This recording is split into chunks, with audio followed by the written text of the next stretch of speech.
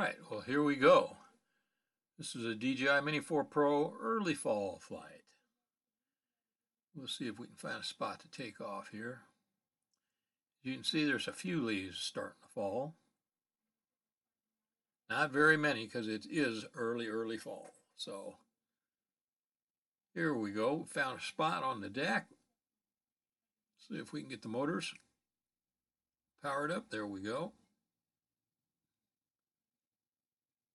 And let's see if we can get off. Here we are. Let's go up a little ways.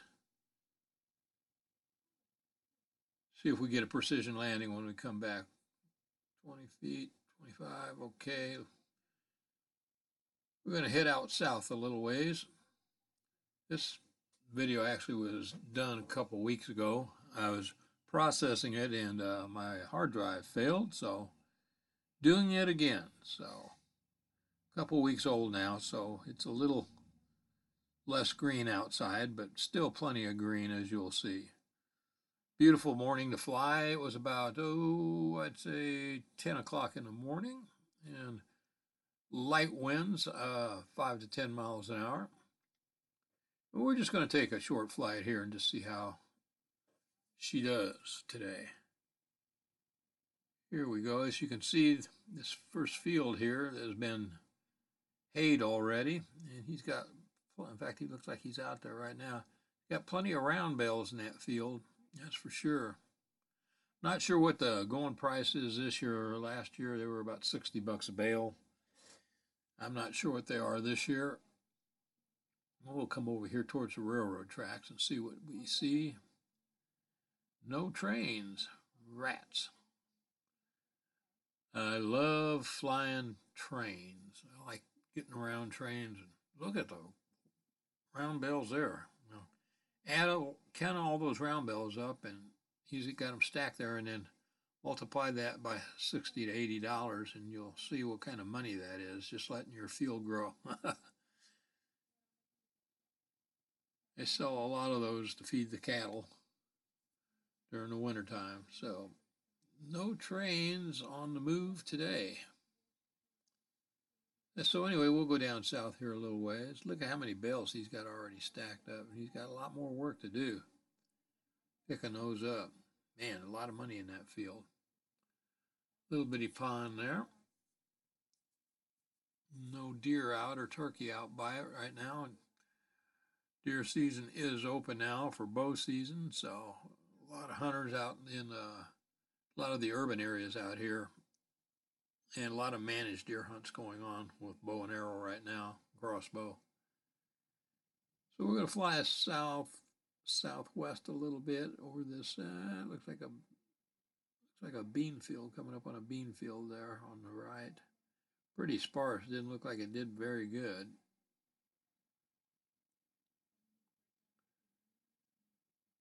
No, it didn't. Somebody's been in there a lot with a truck or a four-wheeler. That's a truck, I think. Oh, there's some Blue Lake. That guy's got a beautiful lake across the road there. He owns that whole section of land, whoever it is, and that's a lot of land. So we'll just kind of skirt his property here and head over the woods. You can see more browns in the trees now, and some yellows and stuff coming in. Here's a real sparse bean field, not very good here. Obviously, they didn't get a whole lot of rain. They've had a shortage of rain here for a while, but had a lot of rain in the spring, and a lot of the farmers had problems getting their crops put in because we had so much rain. I know one day or 2-day total was almost 6 inches one day early in the spring at our place. So farmers they had a hard time getting some of their crops in. So you see a wide diversity of the people that got them in. They're already harvesting now, beans and corn. And the people that got them in late, you can tell that they're not anywhere near ready to be harvested. So, boy, he's got a lot of moss in that pond on the end of that corner of that pond, doesn't he? I would like to wet a line there. Unfortunately, that will probably never get to happen.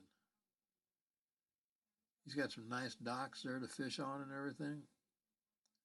And it looks like he's put some kind of crops in here, probably for the deer. He butts up against the conservation area here. So he's got some kind of row stuff he's put in there. And the deer are all in here pretty thick right here. In fact, we're running a managed hunt right now for the deer in this area right here. So we'll slide over there's that pond. Look at that. Isn't that neat, the colors in that? Look at that. How cool is that? Lots of small channelhead catfish in there.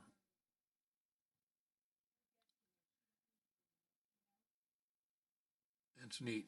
I've caught a lot of small catfish out of there. It's usually so full of moss and stuff like that that you can't hardly fish it. But I thought it looked real neat, so we'll take a spin around it here. And then we'll very slightly this way, and then we're going to go to the left. Aha! Down that power line right away, down the gas line right away there, I see a water tower. Love water towers. May have to take a trip over by it. This is all conservation area.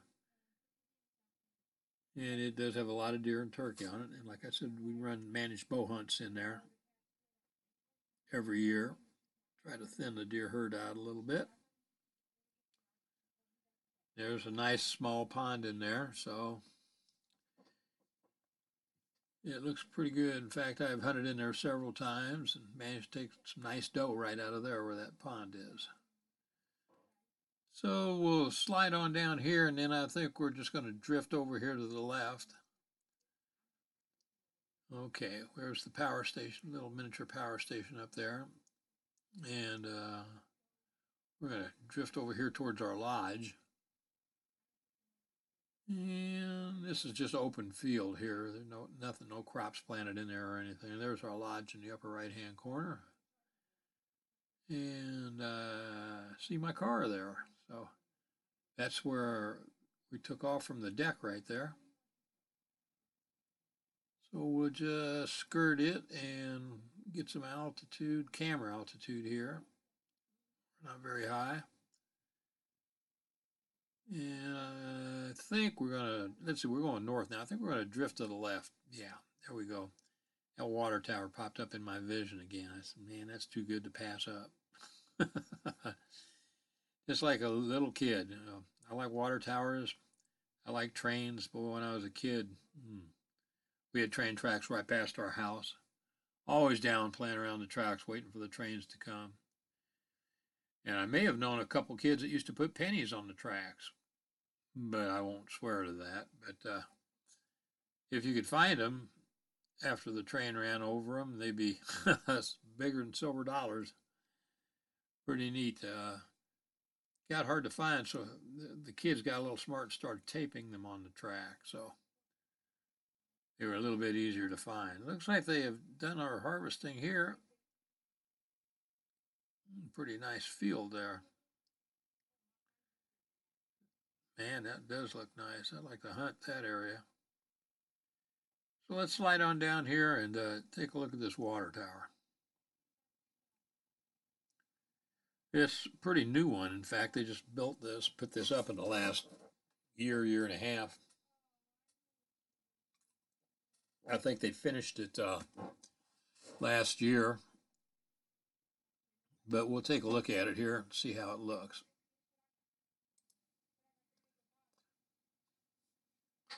Okay. We'll swing around here and see what we can see when we see what we see. See? I like that short one. You guys have seen this a lot of times in my videos. That little short one, that dome there, it looks like it's almost got a wooden top on it. When you get right over the top of it and the sun hits it right, it looks like it's actually made out of wood. And it really looks cool. But enough of that. Let's see. I'm looking at that power line up there trying to decide, do I want to go up that power line or not? There's a power line. There's as you can see, that runs right past the water tower here. We'll do a little orbit around here, just a manual orbit. Not paying much attention to what I'm doing, but we'll try to do the best we can here. Yeah, there's the high line, the power line, and right above it, you can see where the gas lines run through there, natural gas lines.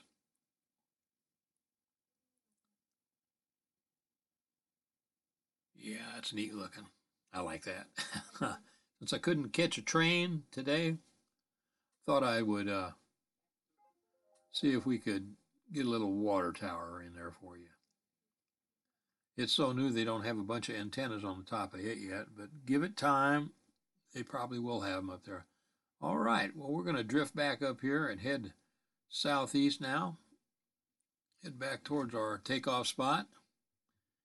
And when we get this, we should be close enough. Well, we won't be yet, but we're going to try to do a return to home when we get a little bit closer and see if we can get precision landing on this. We're not too far away now, but we're going to fly her the rest of the way.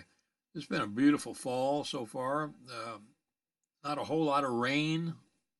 We've had just an inch or two in the last week, but the fall colors here in the area I live in, it all depends on temperature, but mostly on moisture too. If we don't get a good wet fall, the colors just aren't there. The leaves will drop off early, and you get a lot of yellows, dingy yellows, and muted browns, and very shallow reds. And the maple trees just don't do well unless they have a good amount of moisture. And then you got to time that with falling temperatures too. You want those temperatures to get cold enough to where the trees start pulling back their sap, and you get that coinciding with the moisture, you get some good fall pictures. Okay, we're going to fly a little bit closer.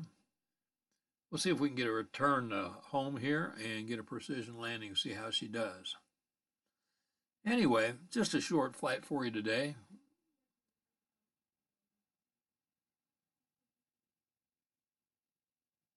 Old Thelma Lou, she likes to get a little wind up her skirt every once in a while.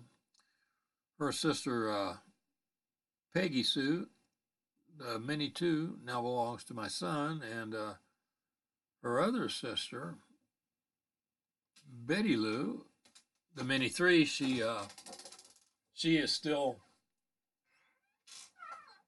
in the collection. She'd like to get a little wind up her skirt pretty soon too. There we are, almost back home. We'll see what kind of landing we get here. See if she knows what she's doing. There we go. That's a solid metal roof there on the lodge, so sometimes that does not help things. So let's see what she's going to do. You should drop the camera pretty soon here.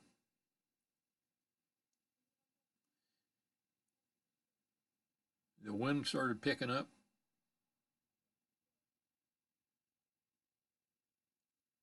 She's still deciding. Oh, there she dropped the camera. And she's made her turn. Boop, boop. She's a little shaky there, but let's see what she does. Now she comes in. Thanks for watching, guys. Hope you enjoyed it. Stay safe out there. Treat others the way you want to be treated. That golden rule is always the best one to follow for everybody.